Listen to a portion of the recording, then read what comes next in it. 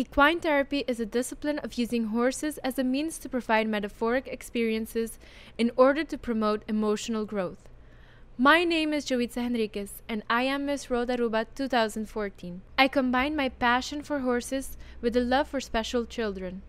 My goal is to make people aware how beneficial equine-assisted therapy is for the children with special need, to help them cope with the world they live in. In Aruba, only a few people have heard of it, but they do not know what exactly it is.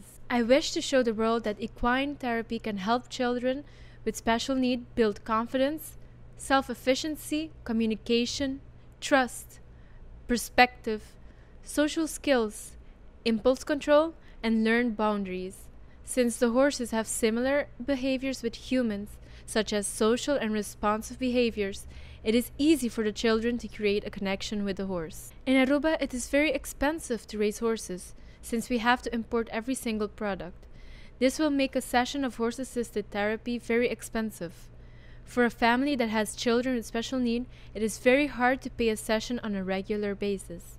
I raised money to help with the session of the horse-assisted therapy and also provided transportation for the ones that did not have it.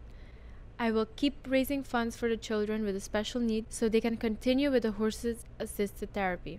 I have a plan for the future to increase the amount of children to get this therapy.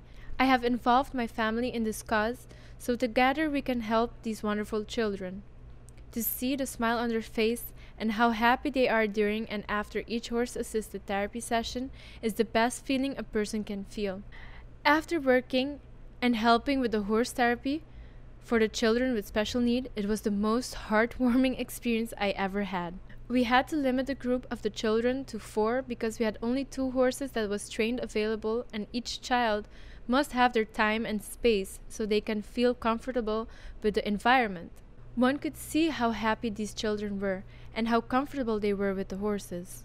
Assisting Elias and Kendrick, who have autism, was a very nice experience, seeing that they developed their social skills and impulse control. Working with Dennis, that has Down syndrome, was very different.